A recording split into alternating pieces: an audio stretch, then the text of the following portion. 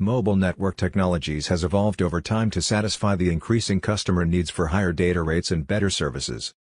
In brief, the mobile station you are having should be able to make voice calls, in addition to data sessions. The voice calls in the mobile network are using the circuit switching, CS domain, while the data sessions are using the packet switching, PS domain. In order to understand different mobile network technologies, let's take a quick overview on the organization that developed those technologies. 3GPP is the organization that manages and develops mobile network standards. Those standards cover all aspects of mobile networks. In 1997, 3GPP introduced Release 96 of the standards. In this release, the GSM technology existed. GSM had only a CS domain that passed voice calls, while it didn't support data sessions. Therefore, in 1998, 3GPP introduced Release 97 of the standards, in which network architecture enhanced to support data sessions. This is done by introducing GPRS, General Packet Radio Service, which contains a PS domain to pass data sessions. To sum up, the core network describes the combination of the CS domain and the PS domain in mobile network.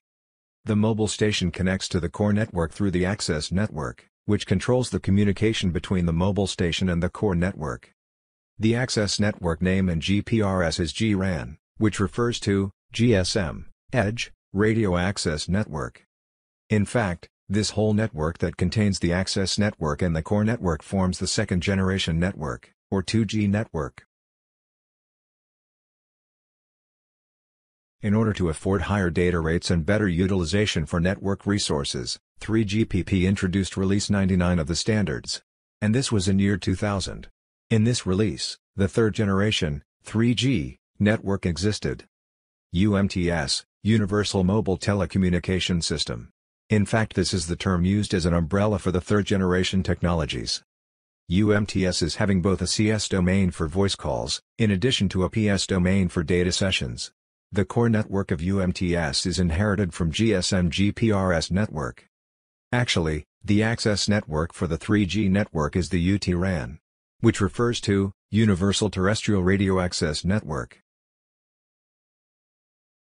In fact, GPRS afforded PS service to mobile networks. Therefore, you may find it mentioned in two different manners. First, GPRS along with UMTS. This means GPRS refers to 2G network, while UMTS refers to 3G network. Second, GPRS alone. In this case, GPRS refers to PS service in both 2G and 3G networks. This is because the core network in UMTS is inherited from GSM GPRS network.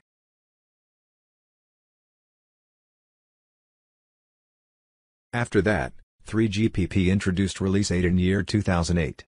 In this release, long-term evolution, LTE existed. It is the fourth generation, 4G, network. Unlike previous generations, LTE network is having only a PS domain in the core network, while it doesn't have a CS domain for voice calls. The mobile station can make voice calls by connecting to an external network, which is the IMS network. The mobile station connects to the IMS network through the PS domain. In addition, the PS domain architecture enhanced and named the Evolved Packet Core, EPC. The access side of the LTE network is the EUT-RAN, which refers to Evolved UT-RAN. In later 3GPP standards, Release 14 and 15, 3GPP introduced new technologies, like Internet of Things, IoT, and fifth generation, 5G network. Mobile networks evolved over time to afford better services. First, came the 2G network, which is the GSM GPRS architecture, which contains a CS domain for voice calls, and a PS domain for data sessions. Then came the third generation network, UMTS. UMTS inherited its core from the GSM GPRS architecture. Therefore, GPRS term can be used to call the PS domain in both 2G and 3G networks. After that, came the 4G network, which is the LTE.